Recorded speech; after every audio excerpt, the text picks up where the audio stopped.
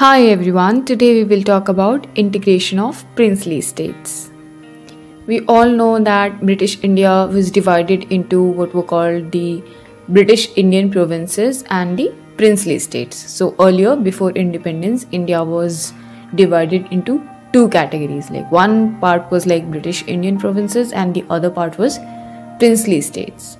The British Indian provinces were directly under the control of British government. On the other hand, several large and small states ruled by princes that were called the princely states enjoyed some kind of control over their internal affairs as long as they accepted the British supremacy. This whole setup where the princely state enjoyed certain kind of autonomy, this setup was called paramountcy or suzerainty of the British crown, where the external affairs and the defense and all those matters of greater importance were handled by the British government. Alright, so princely states covered almost 1/3 of the land area of the British Indian Empire, and 1 out of 4 Indians lived under princely rule. So this was the scenario before independence. So what was the problem when it comes to integration of these princely states into India when India got its independence?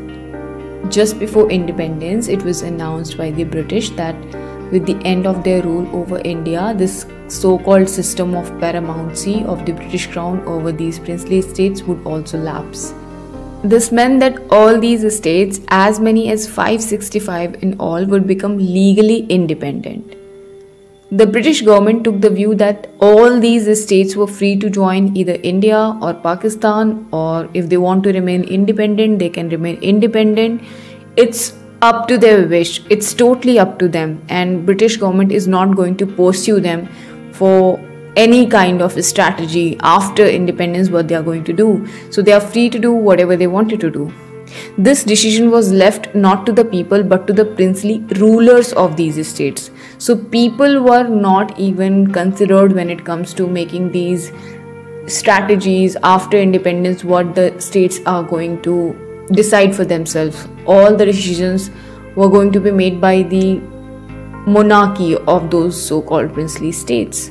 This was a very serious problem and could threaten the very existence of a united India. The problems started very soon. First of all, the ruler of Travancore announced that the state had decided to remain independent and it is not going to join either of the countries out of India or Pakistan. The Nizam of Hyderabad made a similar announcement the very next day, and rulers like the Nawab of Bhopal were also very much against joining the Constituent Assembly. This response of the rulers of the princely state meant that after independence, there was a very real possibility that India would get further divided into a number of small countries, or in short, if I say, balkanization of India. The prospects of a democracy for the people in these states also looked very bleak and dark, and in despair, the dream of united India of nationalist leaders of our country was in jeopardy, in short, if I can say that. This was a very strange situation since the Indian independence was aimed at unity, self-determination as well as democracy. In most of these princely states, governments were run in non-democratic manner, that is monarchy or despotic governments, and the rulers were unwilling to give democratic rights to their population. So this was the whole scenario back then after independence. It was one of the biggest challenges for our leaders to make these princely states accede to India, right? So what was the government's approach after independence? The interim government took a very firm stand against the possible division of India into small principalities of different sizes. On the other hand, the Muslim League opposed the Indian National Congress and took the view that the states should be free to adopt any course they liked. Sardar Patel was the India's Deputy Prime Minister and the Home Minister during the crucial period immediately following the independence. He played a historic role in negotiating with the rulers of princely states firmly but very diplomatically and bringing most of them under the umbrella of Indian Union. It might look easy now in hindsight, but it was a very complicated task which required a skillful persuasion. For instance, there were 26 small states in today's Odisha. Saurashtra region of Gujarat had 14 big states, 119 small states, and numerous other different administrations. You can imagine how difficult it would have been for Sardar Vallabhbhai Patel. The government's approach was guided by three-pronged consideration. Firstly, the people of most of the princely states clearly wanted to become part of the Indian Union. Secondly, the government was prepared to be flexible in giving autonomy to some regions.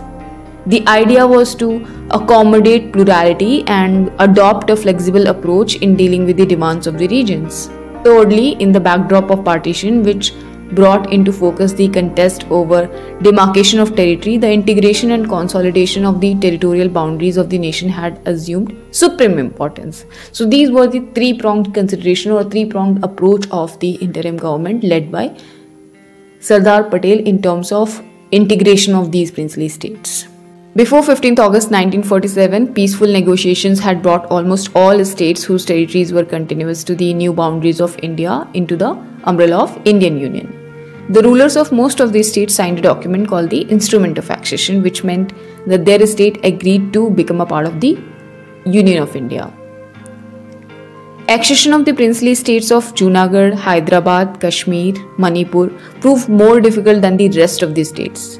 The issue of Junagadh was resolved after a plebiscite confirmed people's desire to join India. We will talk about Kashmir in coming videos. In the next video, we will take the case of Manipur and Hyderabad. That's all for today. Thank you so much for watching. To watch more such content, do not forget to like, share, subscribe and comment. Thank you.